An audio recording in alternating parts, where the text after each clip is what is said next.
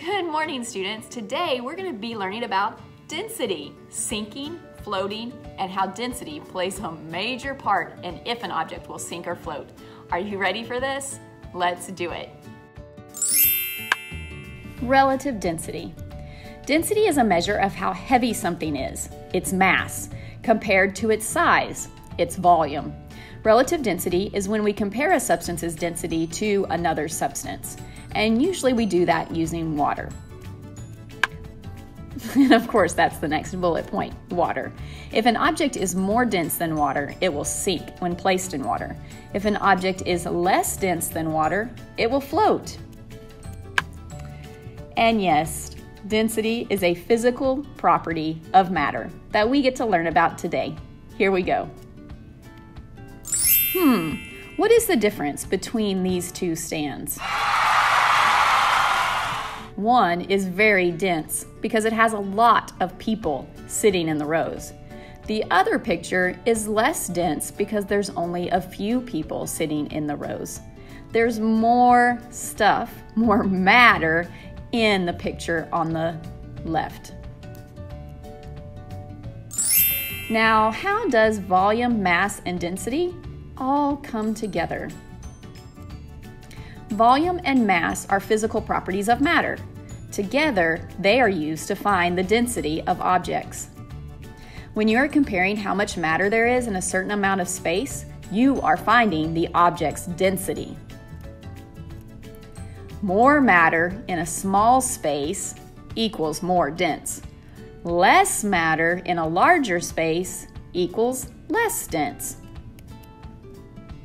So if we look at these two squares, which one is more dense? Which one has more matter? If you said the picture on the right, you are correct. There are more little circles on the square on the right than on the left. Did you know that liquids sink and float too? When you pour together liquids that have different densities and don't mix, they will form liquid layers. The liquid with the highest density will sink. The liquid with the lowest density will float. Which layer has the highest density? The green liquid has the highest density. It sinks. Which layer has the lowest density? The yellow liquid has the lowest density. It floats. Will a ball of clay sink or float? Let's see.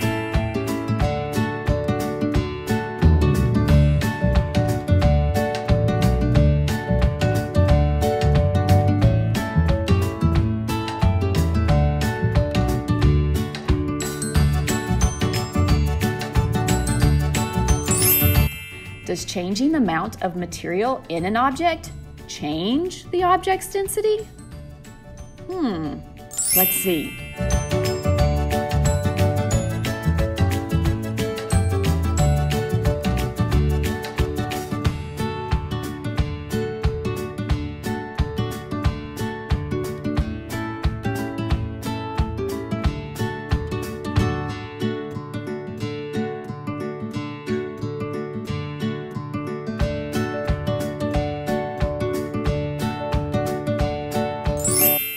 So, does changing the amount of material in an object change the object's density? No. Do you think clay is more dense than water or less dense than water? What is its relative density compared to water? If you said more dense, you are correct. That's why it sinks. Will a popsicle stick sink or float?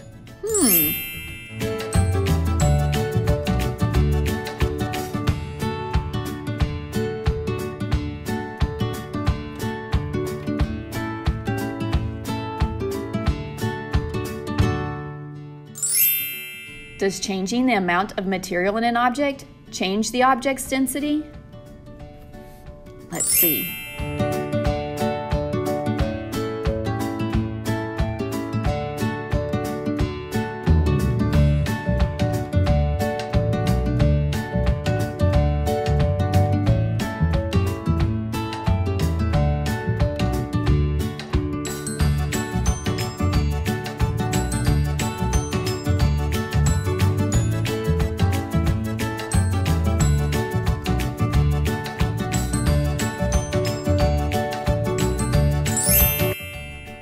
No, it does not. Do you think popsicle sticks are more dense than water or less dense than water? Less dense. That's why popsicle sticks float. Now, here's a good trivia fact for you. If I had a swimming pool big enough for Saturn and I threw Saturn into the swimming pool, do you think it would sink or float?